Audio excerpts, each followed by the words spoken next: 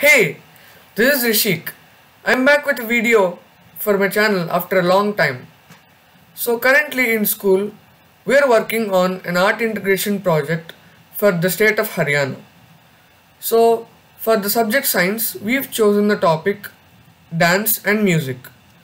So I've researched about a few musical instruments of Haryana, and here I have with me two instruments, the Dhamru and the Shankha or the conch shell.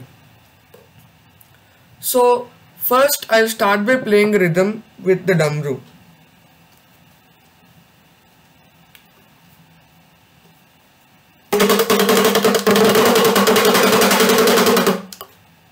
So here is how you play it.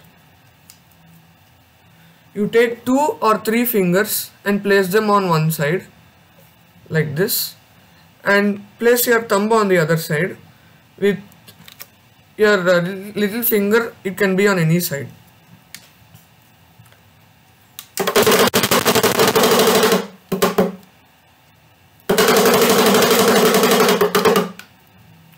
So I've practiced playing this instrument, and it takes time because, as you can see, if you don't hold the Dhamru horizontally, one of these will not be moving. Now coming to the conch shell, I don't know how to play it, but what I know is that you have to apply a lot of pressure with your lips and blow into this.